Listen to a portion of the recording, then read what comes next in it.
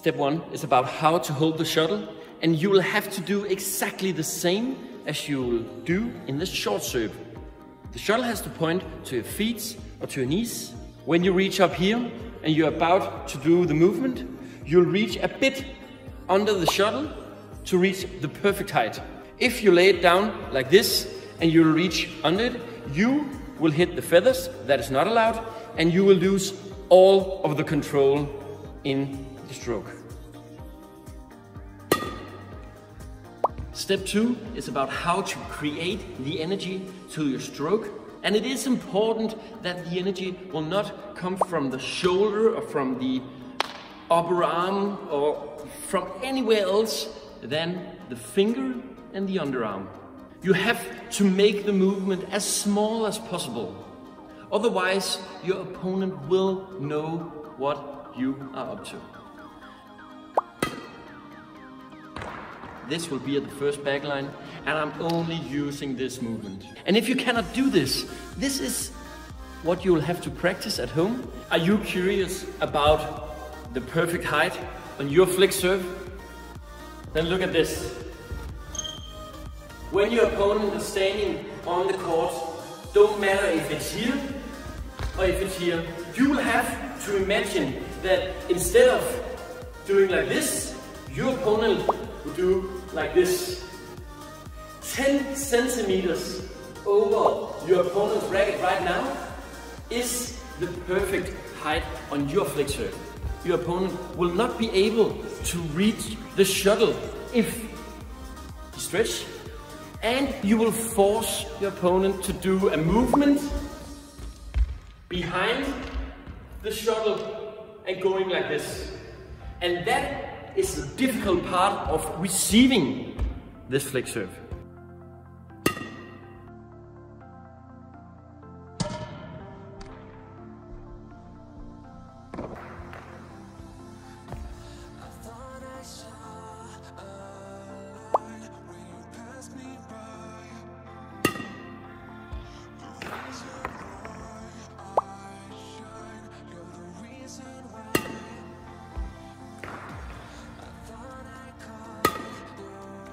Step number 5 is very, very simple. Do it. Do the flick serve at training and in match. If you play without a flick serve, your opponent will know right away, and they will keep moving forward, and they will reach your short serve higher and higher and higher.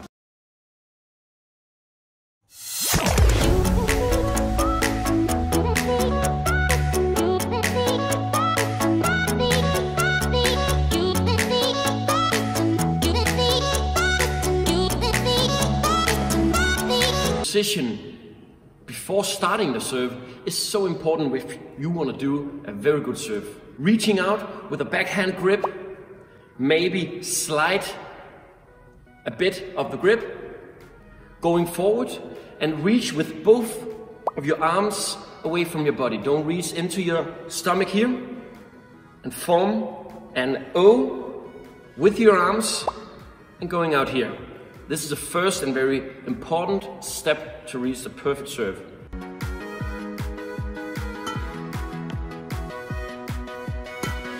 Positioning your feet is also a great aspect of this short serve. I like to do my right foot in front and my left foot a slight back. Other ones do it with both of the foots close to the line. I like this, so this is my choice.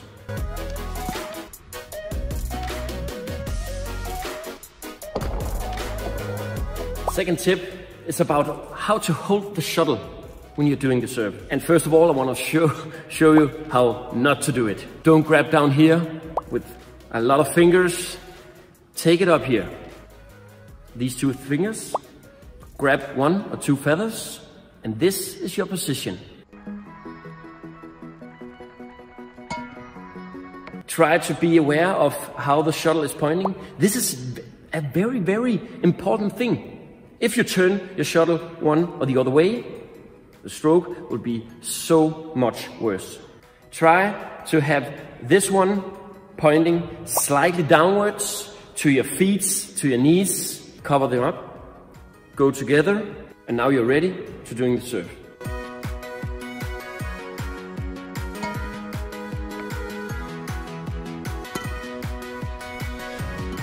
Remember, the shot is supposed to get enough speed to reach the net, but when it's here, it has to loosen the speed and go downwards. It's very important that it's on top of the net, it loses the speeds, and not here. And it will float up and you'll get it right to the stomach. Next tip is about breathing. Breathing can be very important when you do these long rallies in badminton. But it's also very important when you're ready to do the next serve. Your pulse will be very high, and when you are in the third set, 19 on, you don't want to do a crappy serve. My tip to you is that you take a nice and deep breath into your lungs, and when you breathe out, you will start the serve.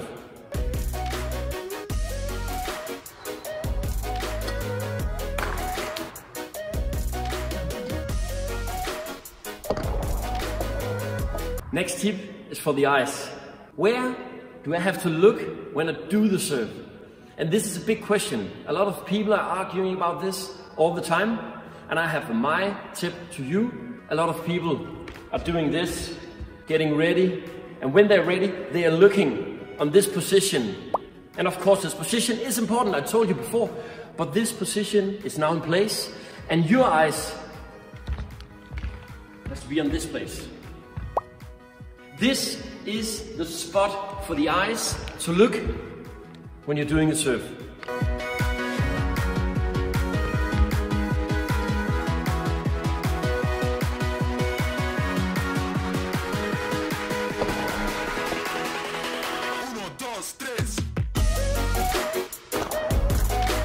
The next tip is about putting a variation to your serve.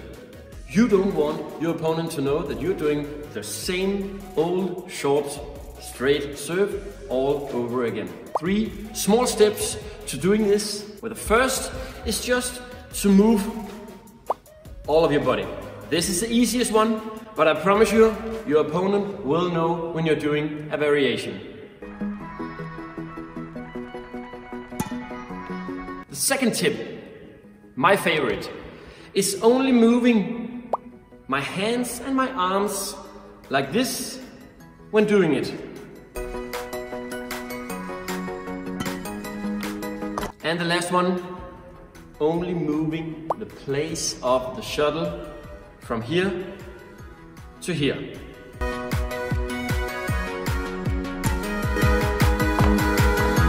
Remember to practice this serve at home.